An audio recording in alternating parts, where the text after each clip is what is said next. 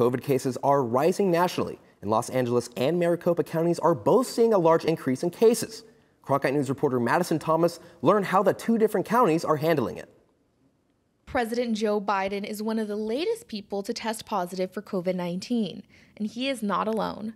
According to the CDC, the number of cases in the U.S. have been increasing. What CDC recommends when you hit that high community level is to wear a mask when you're indoors. So that's anywhere except where you live at home. Dr. Sonnenschein says nothing is required in Maricopa County. There is legislation that restricts local and county health departments from requiring masks. LA County is handling the situation differently. If they remain in high community level through July 28th, universal indoor masking will be immediately implemented on July 29th. We are not closing anything down. We are not asking people not to gather with the people they love. We are not asking you to forego activities you love.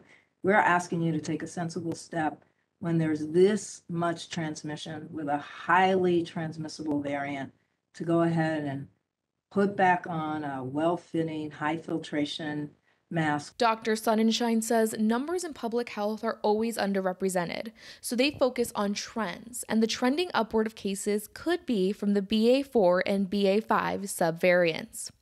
One thing that has made tracking the number of cases not just harder here in California and in Arizona, but all over, is the use of at-home test kits like this one. While they make testing easier and faster, positive test results are not always reported.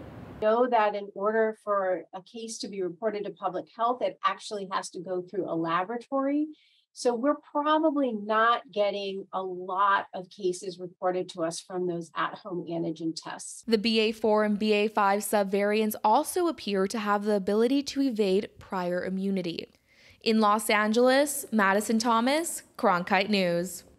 Dr. Sonnenschein says it is important for people to continue to get vaccinated and receive their booster vaccines.